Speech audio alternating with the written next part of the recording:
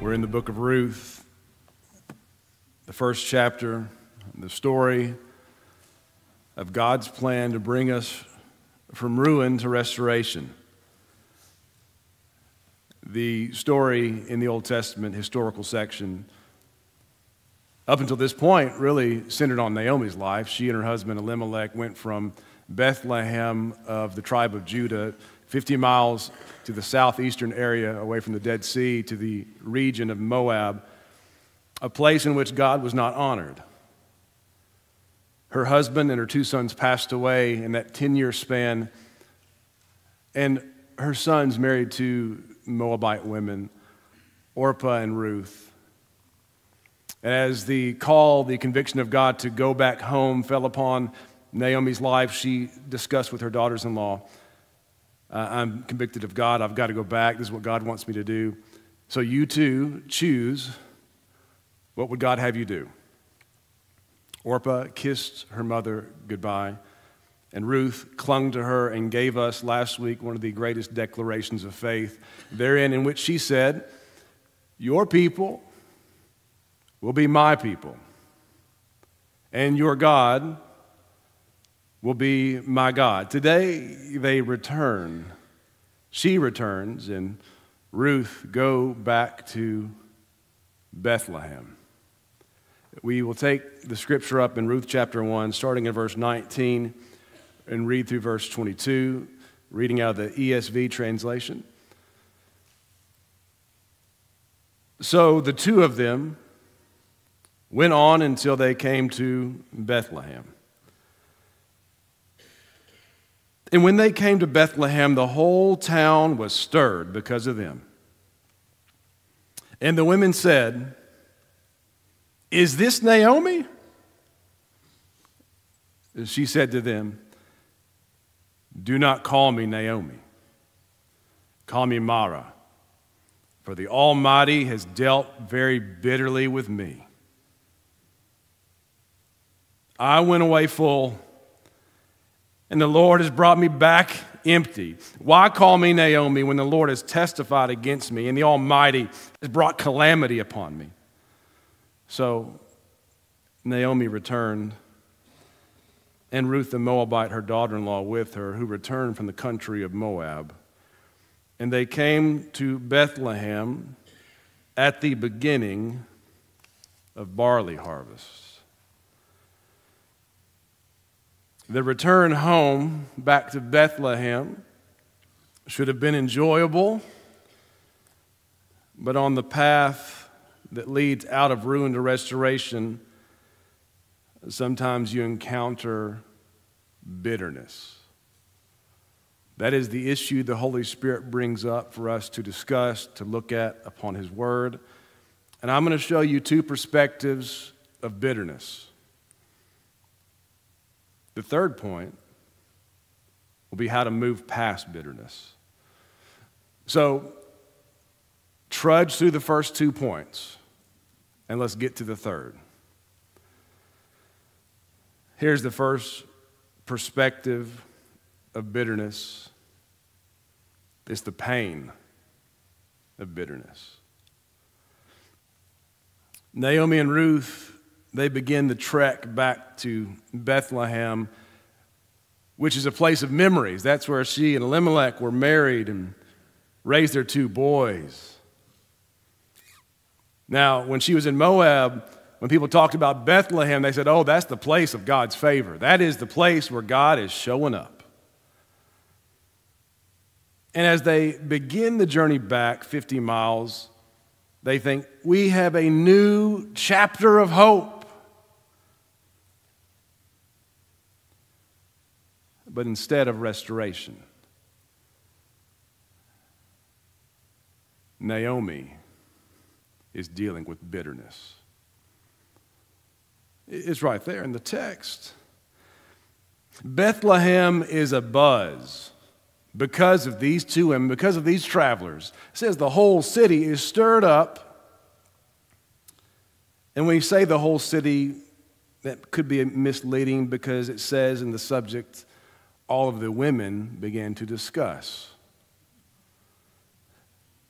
The women congregate because of the two travelers, and they propose this question: is this Naomi? 10 years has passed since she has left Bethlehem. 10 years will do a doozy on a person. The first church I was a staff person at was in 2005. I served there for 2 years before I moved to seminary. In about 2017, I was at a state convention, Baptist state convention, and someone came up to me and said, "Are you Marcus, who served as a student pastor at Hillside Baptist Church?" Over 10 years had passed. You know what happens in 10 years? A lot. Your physical features change. Sometimes you gain or you lose weight. And what was so odd, she was my next door neighbor. We loved Nancy, and she said, "Do you remember a Nancy?" I'm like, "Nancy, you were my next door neighbor for 2 years." "Yes, I remember you." Is this Naomi? 10 years has passed, and we can joke, but the grief of losing a spouse and 2 sons will have a physical alteration in which Botox cannot fix. The gray, the crow's feet, all of that.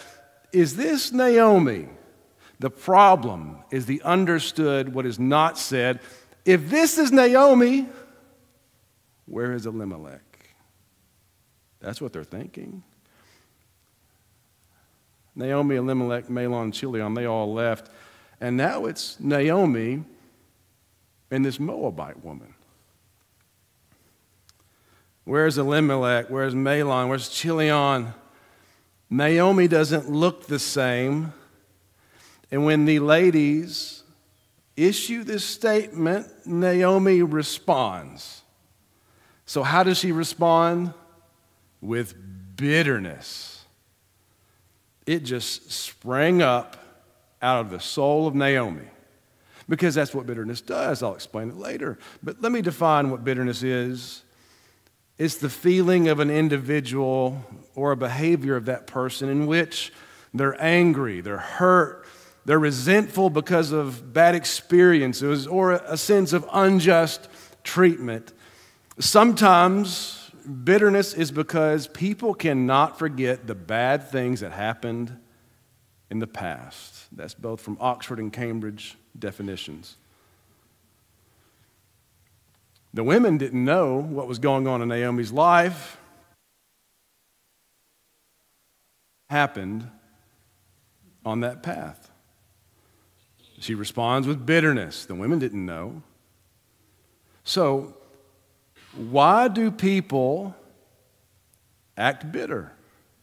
Why are people so resentful outwardly? Why are people so self-loathing inwardly?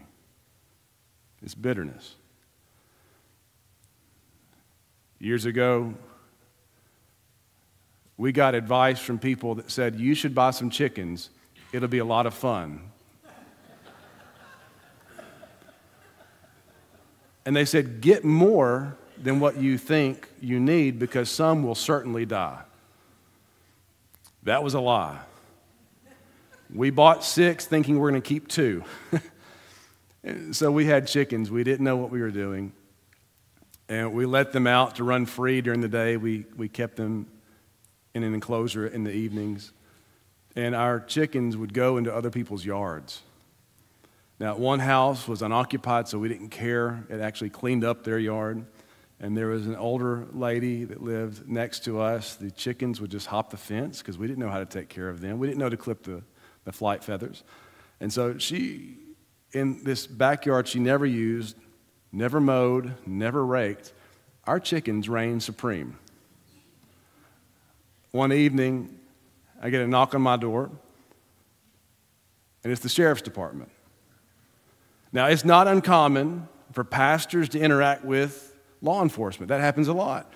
I'll get a call that, "Hey, do you know this person? Do you know this family? Can you help us?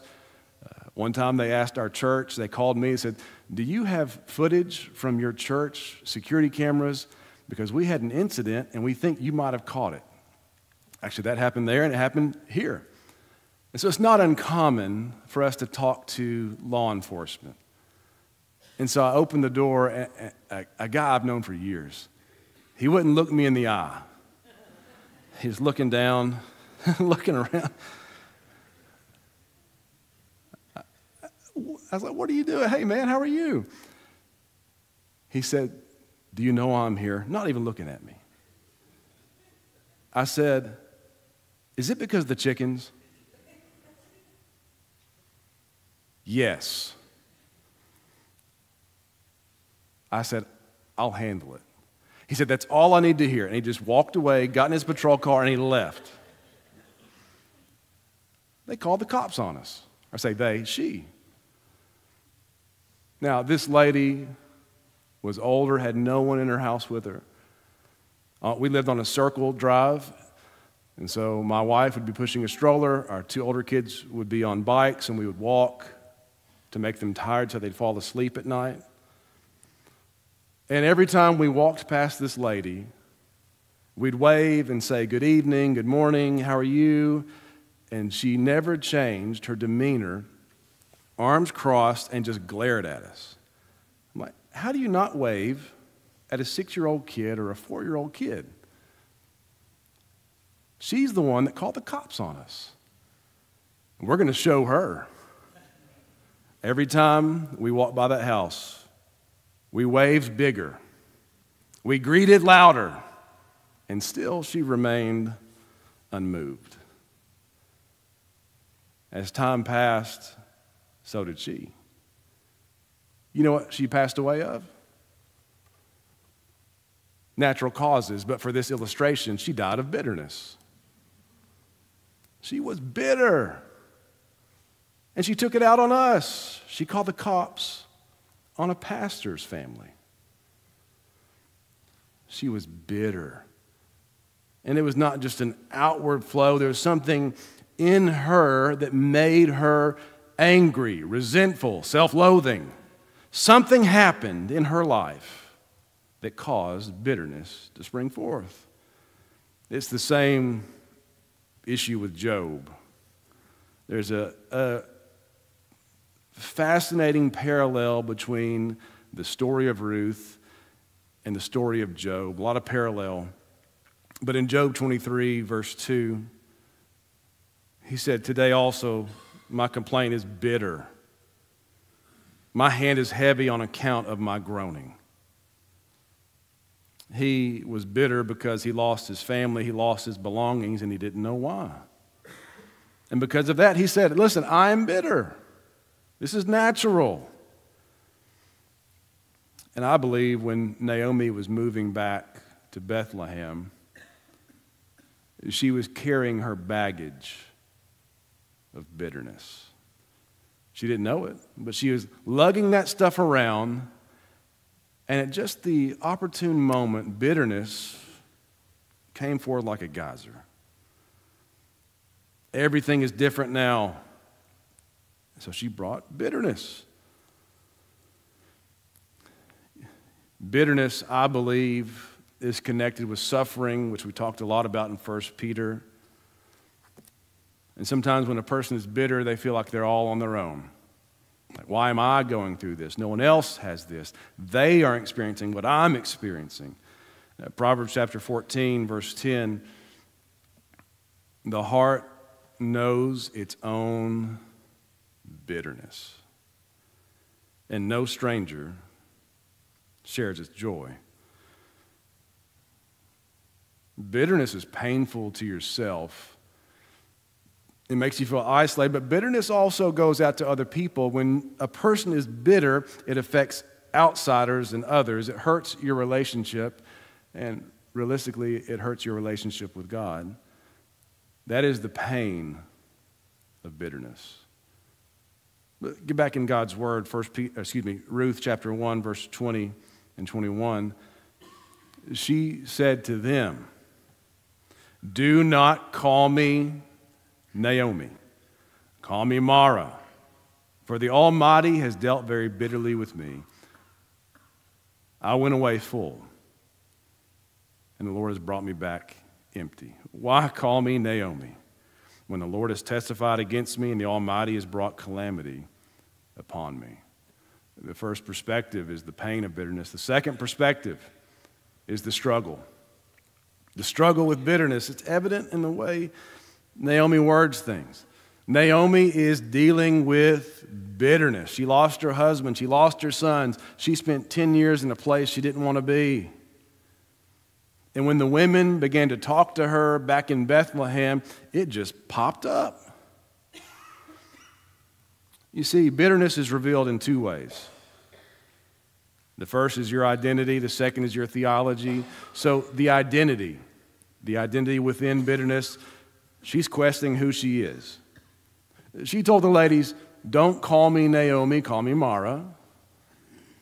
Now, Naomi in the Hebrew means delightful or pleasant. Almost can be used as a greeting, exchanging pleasantries. Is that Naomi? And she said, don't call me that. From now on, call me Mara, which in the Hebrew text literally means bitter. So she's saying, don't call me pleasant. Don't call me delightful. Call me bitter. Refer to me as Mara. Why is that? Because she says the Almighty, Shaddai, has dealt with me bitterly. Good grief, Naomi. Where did all this come from? Well, I believe it's a historical reference. I believe she is referencing Exodus chapter 15, verses 22 through 25. As Moses led the people of Israel back to the promised land, it says that in verse 22 and following, then Moses made Israel set out from the Red Sea. They went into the wilderness of Shur. They went 3 days in the wilderness and found no water. But when they came to Marah, which is the same word, just adding an H on the end, they could not drink the water of Marah because it was bitter. Therefore it was called Marah. And the people grumbled against Moses, saying, what shall we drink? And he cried to the Lord, and the Lord showed him a log. He threw it in the water, and the water became sweet. There the Lord made for them a statute and a rule, and there he tested them. I think she's making an historical reference, but she is also saying, here is my identity in bitterness. This is who I am now. This has overcome me. I'm struggling with identity. I used to be delightful, but now I'm bitter. That's what happens in bitterness. You struggle with who you are. Not only that, you struggle with who God is. It's not only identity, but it's theology. It's the question of why. God, why? Why did I go to Moab with my family and I come back with none of them? She says, I went to Moab full, meaning blessed, and I came back empty or ruined. You say, how is this a struggle and theological? Well, she says in verse 13, the Lord did this. Before the reading of this text, previous readings, Ruth chapter 1, verse 13, speaking to the girls, would you therefore wait till they were grown? Would you therefore refrain from marrying? No, my daughters, for it is exceedingly bitter to me for your sake that the hand of the Lord has gone out against me. Then in verse 21, she says, the Lord, the covenant God of Israel, Yahweh, has testified against me. Then she says, the Almighty, Shaddai, brings calamity upon me. Herein is the struggle with bitterness, asking God why. It's the struggle to understand God and coming to grips with hardship. And if we're being transparent, all of us have wrestled with this, or we will wrestle with this. Like, God, why did you let me go through this? Why am I dealing with this? God, why am I so bitter? If you're such a loving God, omnipotent, omnipresent, omniscient, why am I facing this if I'm following after you? All believers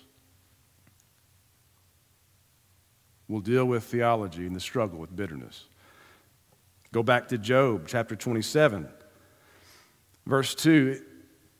As God lives, who has taken away my right, and the Almighty, who has made my soul bitter. All great men and women of God are going to struggle with bitterness.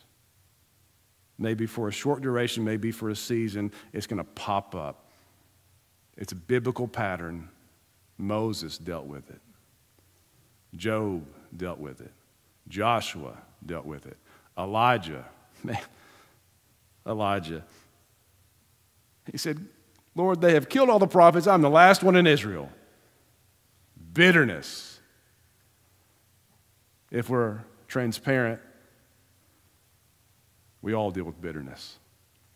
Why did this happen to me, God? Why am I hurting like I'm hurting? No one else is hurting like this. And Naomi is honest. She says, I'm torn. I know God is for me. But right now it feels like he's against me. That's what happens when you get bitter. Those are two perspectives of bitterness. But I want to get back to chapter 1 of Ruth, because I really want to get you to point 3, moving past bitterness. Verses 21 and 22. I went away full, and the Lord has brought me back empty. Why call me Naomi when the Lord has testified against me? The Almighty has brought calamity upon me. Verse 22.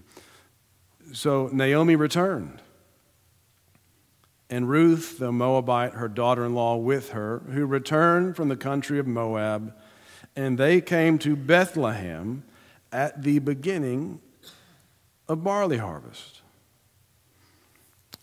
Point number 3, here is the application, here is the action step, if you will.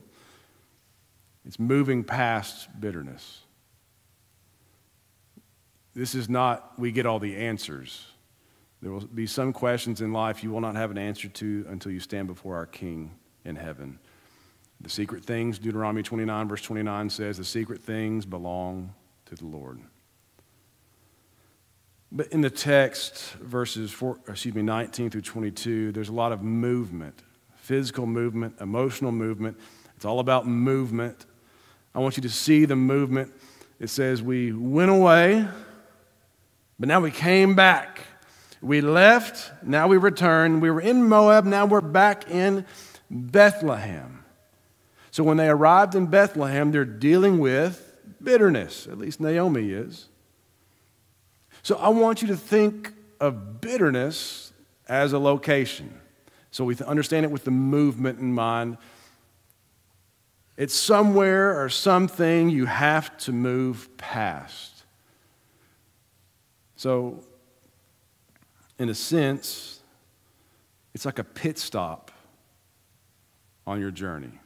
So on the path to restoration, there is the pit stop of bitterness that you have to travel through and move past. You can't stay there.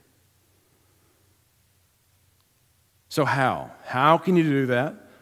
Let me give you just a few ways to move past bitterness. Just 3 ways.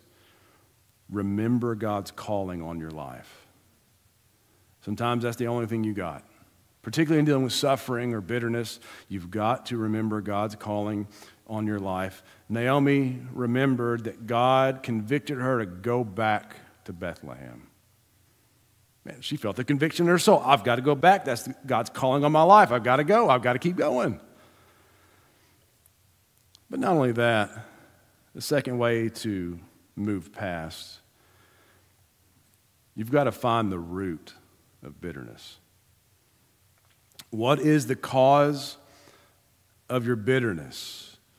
Pastor Jeremy read the text for us just a little while ago, Hebrews chapter 12. Verse 15, the writer of Hebrews says, "See to it that no one fails to obtain the grace of God, that no root of bitterness springs up and causes trouble, and by it many become defiled." Find the root. You say, "Pastor, when I find the root, what should I do with it?" You should kill the root. My wife and I just cleared out some brush on our property.